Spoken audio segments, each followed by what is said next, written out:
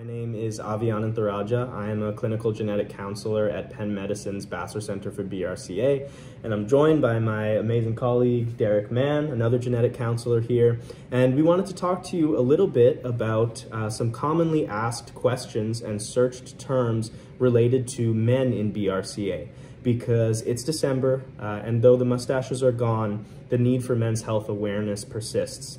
And so our wonderful digital content coordinator, Erica, surveyed some highly researched topics in the space of men's health and found that a lot of people had questions about BRCA and what risks a BRCA mutation could pose to men, for example. And so today we're going to be tackling some of those.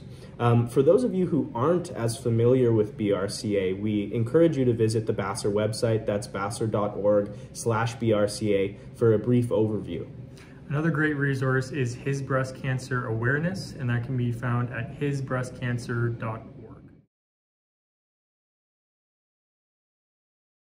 So one of the first questions that we did commonly see is a question about, is male breast cancer genetic? So one thing that we definitely wanted to start off with and really clarify is that difference between genetic versus inherited.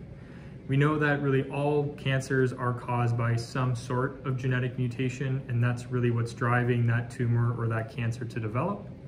And we know that the majority of cancers are caused by more random, sporadic mutations that can happen to anybody throughout their life, but more smaller subset of these cancers are explained by these inherited mutations.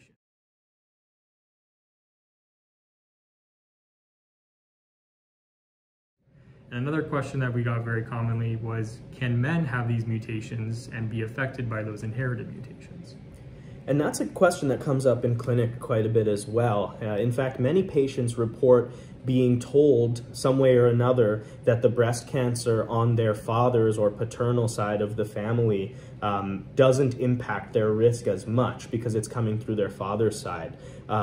However, this is a common misconception. While it's true that the overall risk of developing cancer is lower for a male with a BRCA mutation versus that of a female with a BRCA mutation, men carry the exact same risks of inheriting a mutation or passing on a mutation. And so we know that these mutations do not skip men. Both men and women can inherit and pass on BRCA mutations. Absolutely. So that common question I always hear is, oh, it was my dad's sister. Can this even affect me if it's coming through my dad's side of the family? Absolutely. So we always want to make sure that within these families that we do find BRCA mutations, that we are testing, we are talking about this with all male relatives. And that's because, as Avi just explained, these can go through men, these can be passed on from men. And we also know that there are increased risks for cancers for men that have these BRCA mutations as well. One of those cancer risks is an increased risk for male breast cancer. So men do have breast tissue and can develop breast cancer. And we know that for the general population, you don't need to have a BRCA mutation to develop that type of cancer. We know that in the general population, roughly 0.1, so roughly 1 in 1,000 men will develop breast cancer throughout their life. We just know that men that have a BRCA mutation would be at an increased risk for developing that specific type of cancer. Depending on the mutation, this can be as high as a 10% lifetime risk to develop male breast cancer.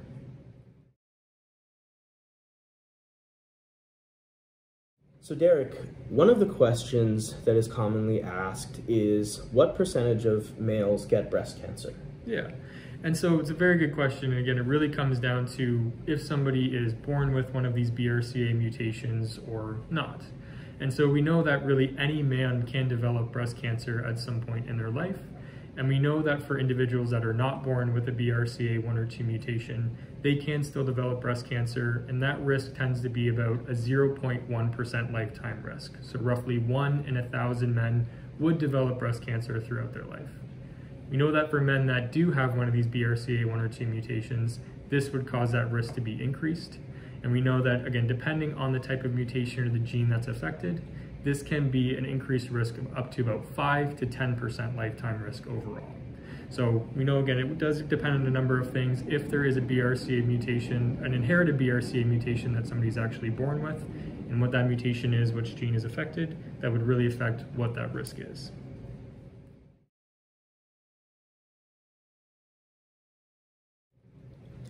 Another question that came up rather frequently, which ties into male breast cancer, is actually how to detect breast cancer in males. Because there are some differences between breast cancer screening recommendations in males versus those pertaining to females. So we wanted to address how it would work if, let's say, a man were to test positive for a BRCA mutation or have an increased risk of developing male breast cancer. And the way I like to think about it is that there are 3 tiers to breast cancer screening in men. The first is self-directed. So that includes breast awareness, or essentially noticing what is normal in both feeling and appearance in your breast tissue and what's abnormal. And that also tying into that is self-breast exams, which both men and women can do. Typically, men are recommended to engage in this type of self-directed screening if they're at an increased risk of developing male breast cancer. So it's not something that all men necessarily have to do. The second tier of breast cancer screening in men is physician-directed, and that typically involves an annual physical exam, a clinical breast exam with a physician. And then the third tier is mammography. So men can get mammograms as well, and it really depends on, again, their level of risk of developing breast cancer, as well as their age and amount of breast tissue that they have when it comes to determining whether or not someone needs a mammogram.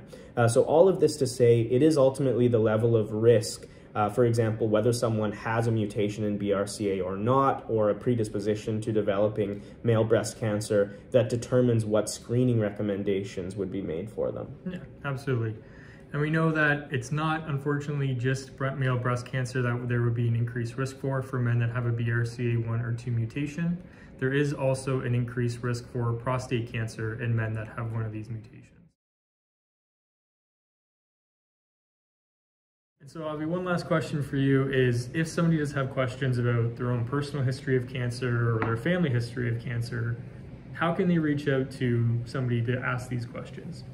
Yeah, so we provided a very brief overview today of some of the things that are concerning for cancer risks and some of the things that might lead someone to get evaluated by a genetics provider. But ultimately, if anyone has any questions at all about how family history impacts their own risk, whether or not they need to get genetic testing, they can contact a genetics provider. Findageneticcounselor.org is a fantastic tool for being able to locate a genetic counselor in your area for in-person or virtual consultation.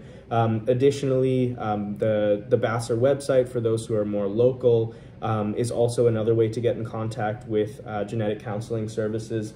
And so ultimately, if people have questions, especially if they have a history of male breast cancer, a strong history of female breast cancer, or any pancreatic or ovarian cancer, they should reach out to a genetics provider. Yeah, absolutely.